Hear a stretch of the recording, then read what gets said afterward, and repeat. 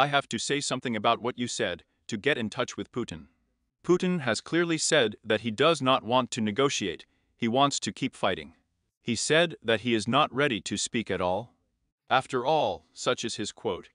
Why should he do this if Ukraine has run out of ammunition?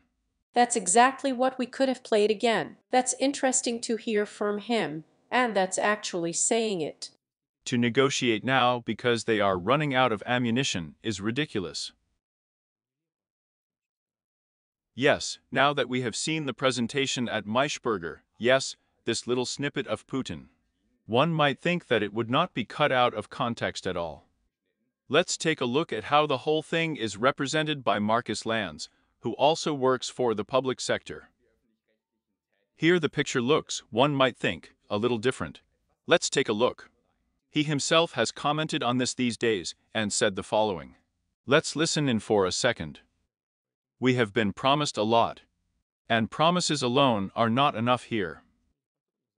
To negotiate now just because you are running out of ammunition, that would be ridiculous for us. But we are ready for a serious conversation.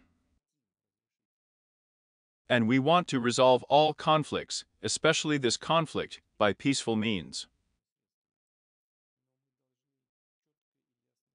But we must be clear that this should not be a pause for arming the enemy, but a serious conversation aimed at ensuring the security of the Russian Federation.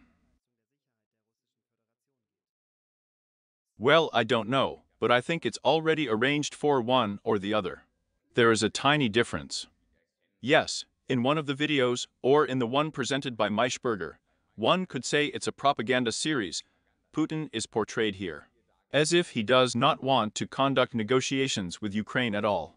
And with Markus LANZ, on the other hand, it turned out that routine people simply have a strategic fear that Ukraine does not want peace at all, but only uses these talks to retrofit if necessary, or to get new arms supplies from the West. And I mean, this idea is really quite I don't even want to defend myself like Putin, or as a person who understands Putin, although this word Putin understander is also such a media term that is used against anyone who simply has a different opinion from the mainstream. But Lord, this is now a side discussion. Yes, I don't want to position myself that way right now. But you really have to try to report neutrally here and take such a small snippet and tear it out of context in such a way is just really more ridiculous, in the sense that this was once again an anecdote, another train wall from the public service, where people once again did not report neutrally. In that sense, it's doing well, staying healthy and ciao.